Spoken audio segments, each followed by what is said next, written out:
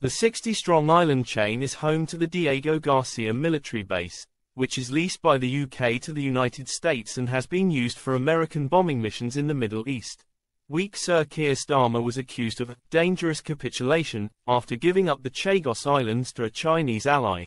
The Prime Minister handed the group of islands in the Indian Ocean territory to Mauritius.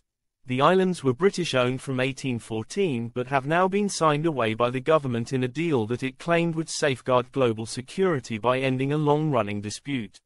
The 60-strong island chain is home to the Diego Garcia military base, which is leased by the UK to the United States and has been used for American bombing missions in the Middle East. Tory leadership hopeful Robert Jenrick condemned the decision, declaring, "It's taken 3 months for Sir Keir Starmer to surrender Britain's strategic interests. This is a dangerous capitulation that will hand our territory to an ally." Fellow Tory leadership candidate Tom Tugendhat said, "This is a shameful retreat undermining our security and leaving our allies exposed." He said the Foreign Office had negotiated against Britain's interest and it was disgraceful that these negotiations started under our watch.